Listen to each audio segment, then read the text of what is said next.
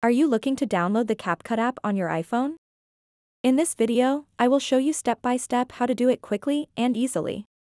So make sure to watch this video until the very end to properly understand the tutorial.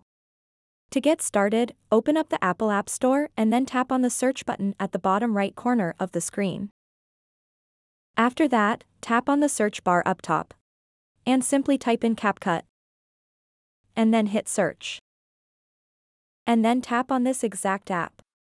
CapCut Video Editor.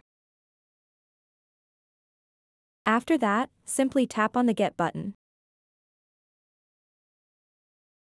And then go ahead and double-click the side button to confirm the download. And now the CapCut app is going to download and install on my iPhone. This is exactly how you download CapCut on your iPhone. So that wraps up this tutorial. If you have any questions about this whole process, please let me know in the comments section below. And if this video helped you out, please give it a big thumbs up and subscribe to this channel for more tutorial videos like this one. Thank you so much for watching and have a good day.